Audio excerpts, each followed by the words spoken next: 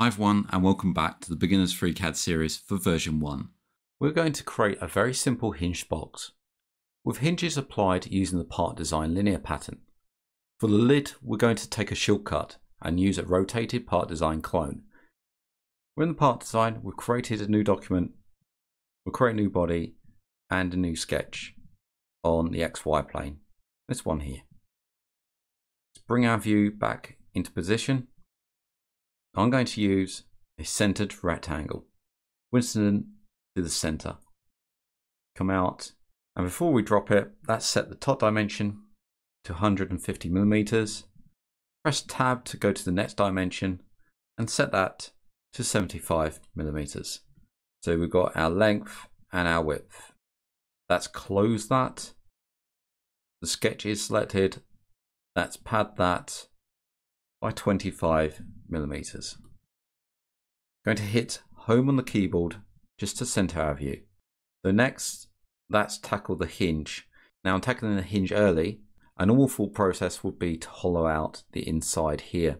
I'm not going to do that because I may want the other side as a shorter lid. If I created, say, a thickness in here and rotated this with a part design clone, then I would have two sides the same width. And if I try to alter that, then I would have to do some filling in the void. Let's bring our model around to look to this face. Select it and create a sketch. We're going to create a hinge.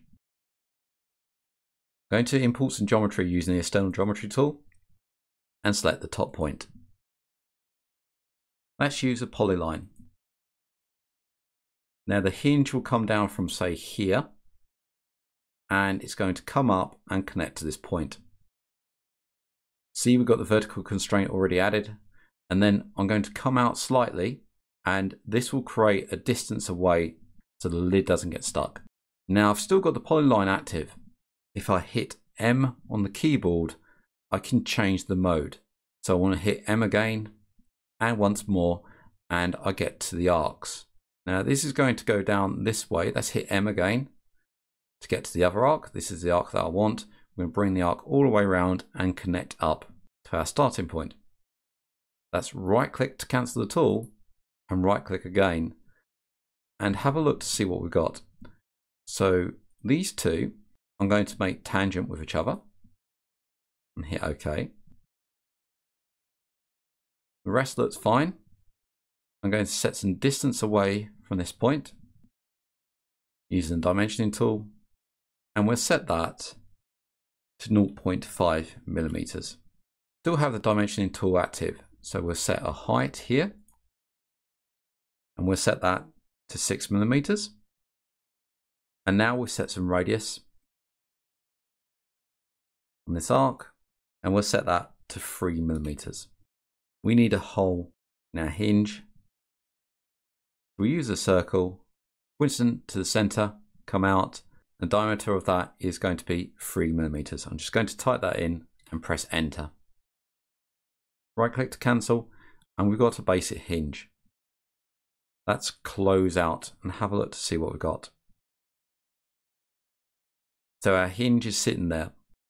All we now have to think about is how many hinges we want across here. We have to think about how much of the available box length one set of hinges takes up, as in the top and bottom connectors. So we have 150. And if we say a hinge takes up 6 of the space, then we can do 150 divided by 6, which is 25 for a full length of the hinge. As said, the hinge is in two parts, top and bottom. So we need to half that at 12.5 millimeters. So let's take the sketch and create a pad and set it to 12.5 millimeters. We can see it hasn't taken effect, so let's double click the pad. Let's try it reverse. So we have the pad in there. We just needed to reverse the direction. Let's hit OK. So 6 occurrences will cover the entire side. However, we may need to leave a small gap to allow clearance for the mating hinge. We can reduce the pad distance slightly for any gap that's needed, ensuring that the fit isn't too tight.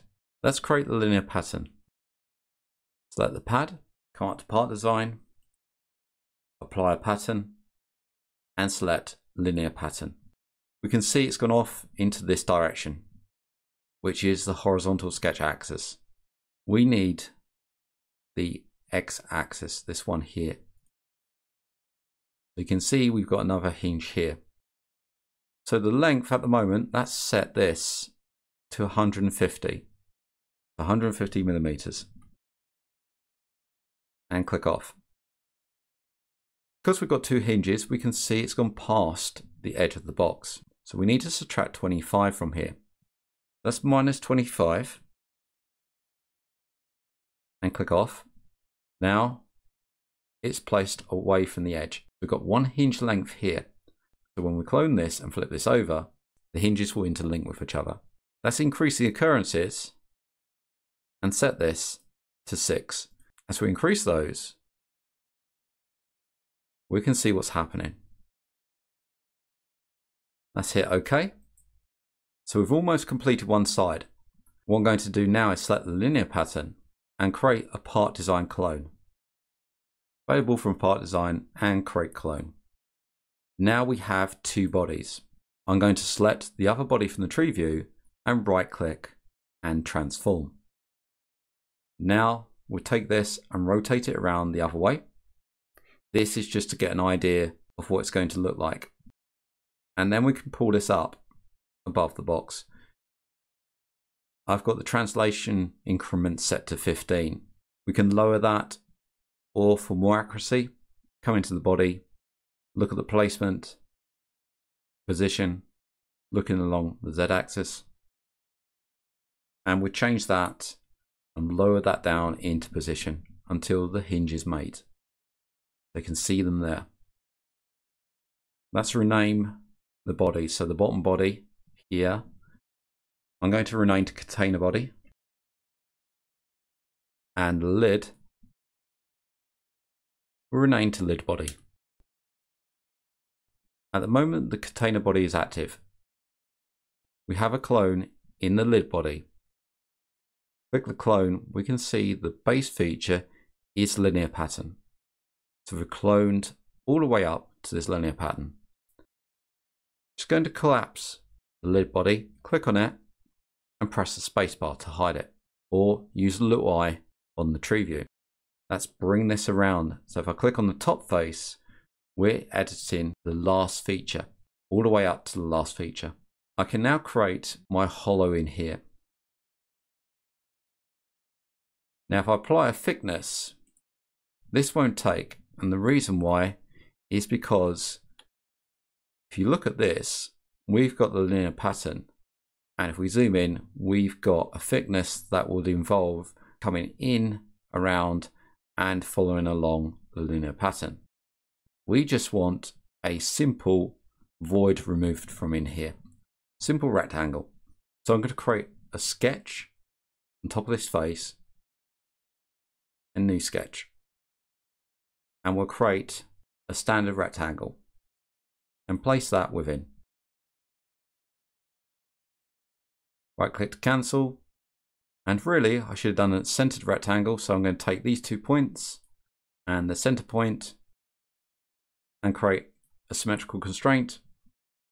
Let's bring this out to see where it's going to sit. Use the external geometry tool to import top point, right click to cancel. We've set a distance away from those two of 3 millimeters, and the same in the other direction as well, along the vertical of 3 millimeters. So we're fully constrained. Let's close that. Our sketch is within. Take the sketch and use a pocket. And I'm going to pocket this down, and you use the up key. And I don't want it to come out the bottom, so I'm going to back it off the bottom to 22 millimeters and hit OK. We've got one side of our box. Let's have a look at the other side. Lid body, and hide the container body. Now select this once, the pocket has been selected. Click again and again, and it goes up to the body. Press the space bar. If we press the space bar whilst the pocket's selected, then it will just hide the pocket and not the body. And that can cause confusion when you go back to your model. So we're going to do the same thing. Now I want this a different size. Let's have a thinner box. So I'm going to come around to this side. Let's make sure the lid body, double click on it so it's active. And let's create a sketch upon the side, new sketch. And we'll create a simple rectangle like so. Let's make sure it's symmetrical using the symmetry constraint, and it doesn't matter about the length as long as we're removing material from the side. What we want is the height, so I want to reduce the height of the box, let's say by 10 mil, and we'll set length to 80. So this profile, if I close it, I can use that profile, that sketch, and we'll use a pocket. And we'll go through all, reducing the size of the box and hitting OK. And then I can look at the bottom, click it, and create a sketch upon there. This time using the center rectangle, hover over the center point, come out, got the rectangle in, right click to cancel, and then take the top point and then set some distance between these two of 3 millimeters, and again in the other direction of 3 millimeters. Hit close, and then we do our final pocket. So we take that sketch and pocket that to 7 millimeters.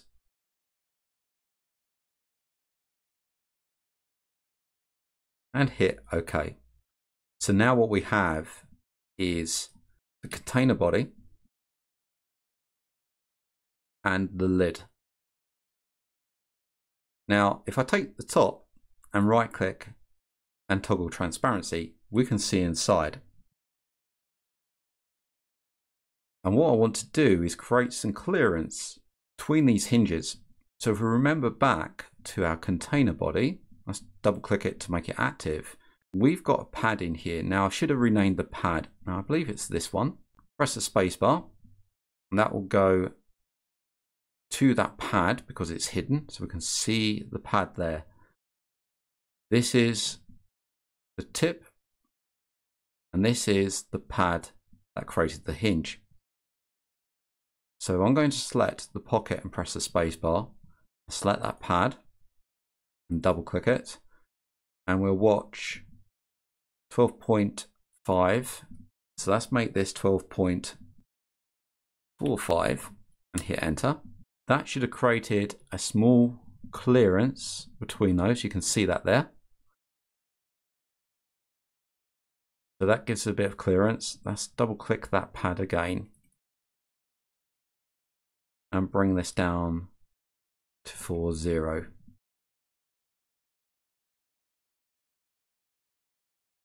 And hit refresh. So you can see that's moved, that's added the clearance there. So we've got a bit of clearance, a bit of room for those hinges not to be tight on each other. Let's hit OK.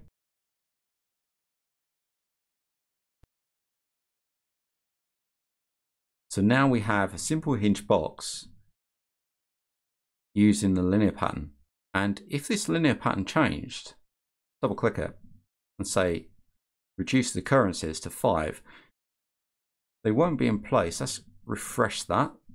So you can see as I reduce the occurrences and hit refresh, it propagates up.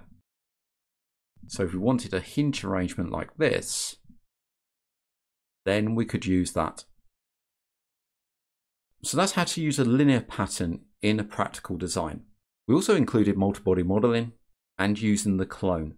So if we look at the clone, what we have is we've built upon the clone with 2 pockets. And if we look back to the original container body, we cloned from the linear pattern. We cloned from here. We can see that on the clone, the linear pattern. And we carried on the workflow for the lid from the linear pattern, adding that pocket. So I hope you enjoyed that video. and I hope to see you in the next one. If you like what you see and you want to donate to the channel, then you can do so via Ko-Fi or Ko-Fi at ko-fi.com/MANG0 or via PayPal at paypal.com/paypalme/DarrenBeStone. I also run a Patreon where you can get early access and additional content, and that's at patreon.com/MangoJelly Solutions. Links can be found in the channel header, on the About page, or in the descriptions of these videos. I thank everybody that's donated so far. It really helps to keep the lights on so I can produce more content and also expand the channel. Thank you for liking, commenting and subscribing to these videos, and I hope to see you again in the next one.